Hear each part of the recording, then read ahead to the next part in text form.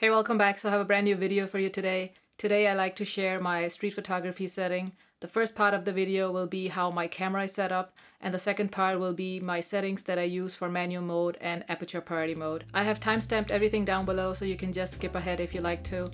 Alright, let's get into it. Alright, so let's get into the camera setup. I have the Sony a7C, and most of the settings that I will be talking about today can be applied to other brands. They might be called something else, so just be mindful of that.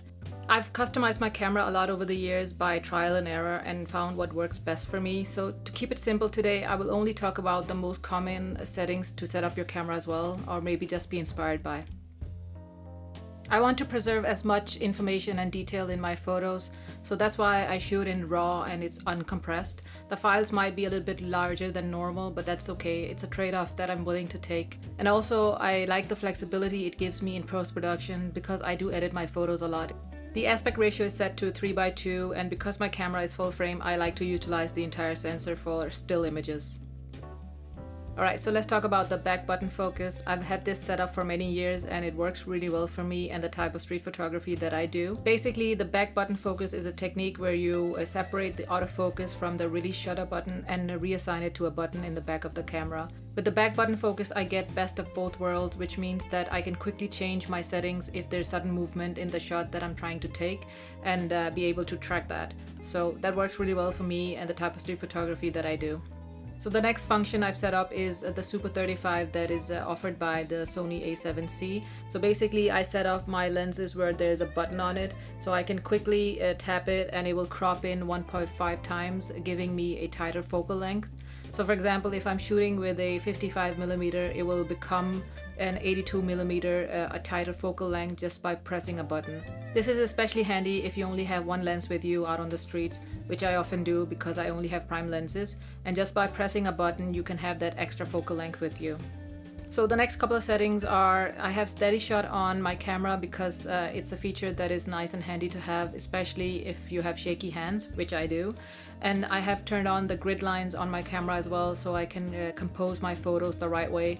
I used to use this a lot when I was a beginner photographer, and less now, but it's still nice to have them on. I also have the leveling feature turned on, and I use it a lot because I often have a crooked horizon and I want to make sure that it's level in camera. I can of course correct it in post, but it's better to have it correctly set. The next setting is that I have silent mode on always for street photography. This is really nice because I can be discreet. So this is not a setting, but this is more from a practical perspective. I don't use the EVF of the Sony a7C because it's really bad. The eye cup is very minimal and it's very uncomfortable to put your eye close to it. I do have an external eye cup that I bought, but I never use it.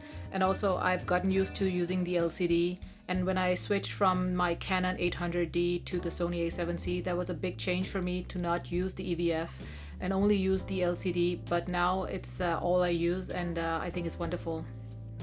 Let's talk about the custom button layout and the settings that I use most when I'm out doing street photography.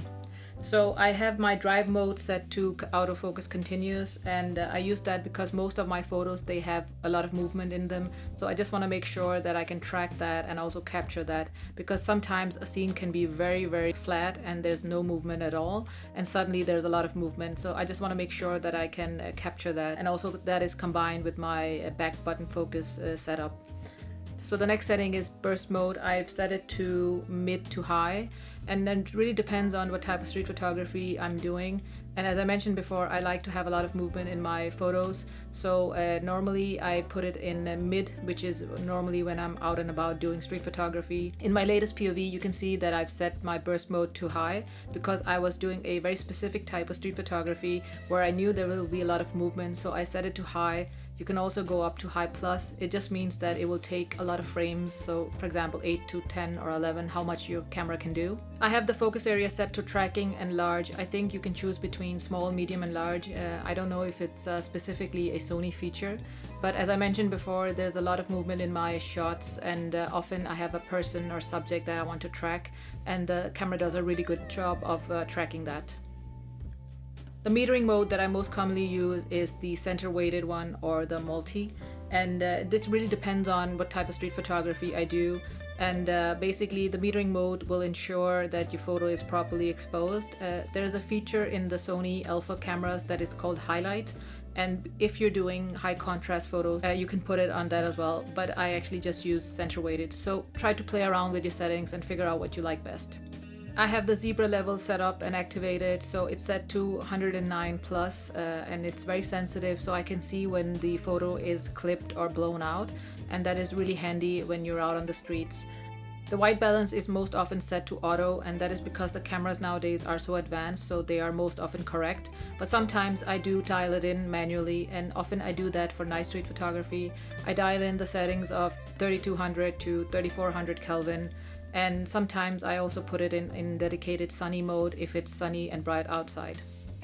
For manual mode, my settings are ISO is always set to the lowest that I can get away with, and often I don't go over 1600, but that really depends on the type of street photography I'm doing and also the time of day.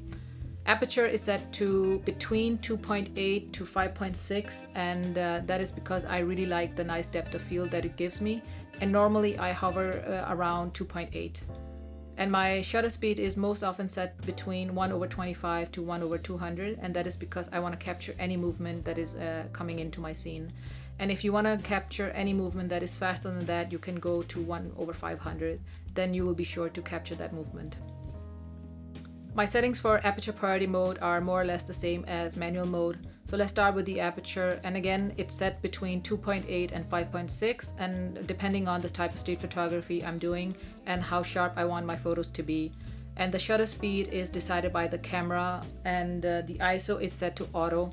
In most cameras you can set up the ISO settings in ranges, and I have set up my camera so the range between 100 and 3200 ISO for day street photography, and for night it's 100 up till 12,400 for night street photography. And the minimum shutter speed should as a rule of thumb be 1/focal length, and what that means is if I'm using a lens that has 55mm, the minimum shutter speed to 1/55 or 1/50, and that way I won't introduce motion blur that is unwanted. I use the exposure compensation dial a lot when I'm shooting in Aperture Priority mode, and often I tend to underexpose my photos, and sometimes with a full stop, but normally it's 0.3 or 0.6 underexposed. And the reason I do that is that I want to preserve my highlights and my shadows. I don't want anything to be blown out or clipped, and I can always bring it back in post in Lightroom. So these are my street settings and how I set up my camera. It's all about trial and error, and I tried many times to change my settings, and now I found what works best for me. So go out there and try your settings for yourself. Take care, see you in the next one.